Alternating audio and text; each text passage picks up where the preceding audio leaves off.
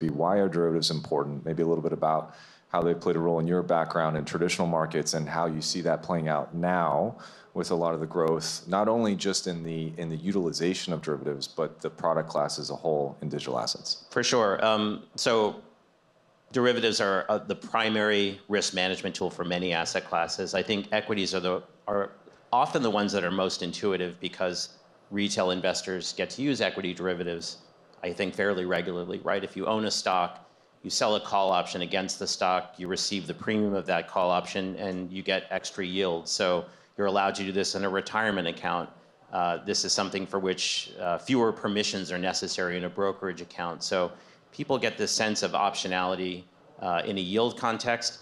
If you work at a bank or an insurance company, part of your risk management and statutory capital preservation recipe is to make sure that if equity markets go down 20% instantaneously, your firm is still standing. So you're using index derivatives, S&P 500 options daily to make sure that your risk profile in those conditions are sound.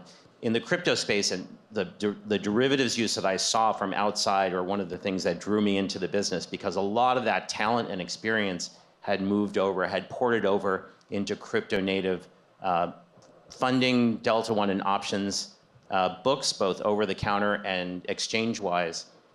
So a lot of the crypto derivatives are used more in a speculative sense right now than a risk management sense. But the standards and the promise of how big and broad the market's getting, and now how a lot of that is translating into onshore markets on CME and soon with ETF options, is very promising for similar use cases. So it helps complete the market, financing, risk management, and things like structured products.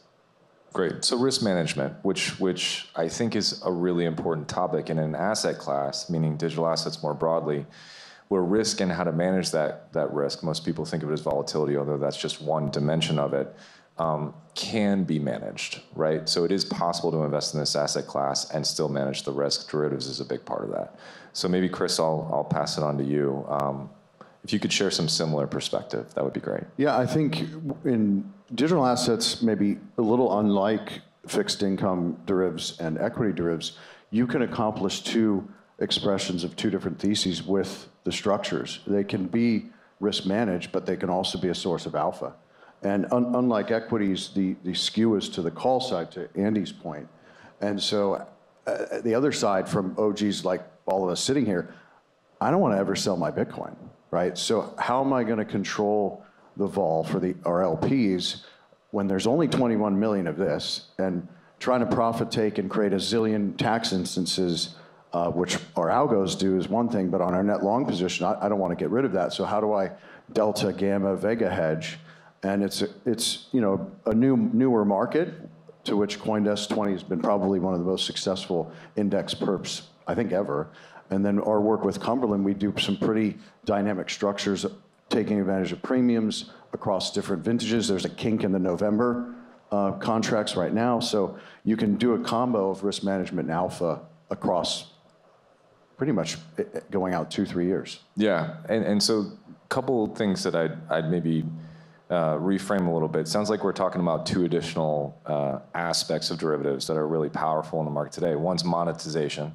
So I'm a hodler, I got a bunch of Bitcoin, what do I do with that? You can risk management, or you can monetize it without having to sell it. That's really important. It's a very common theme in how people use derivatives in traditional markets or non-digital markets. That's really important.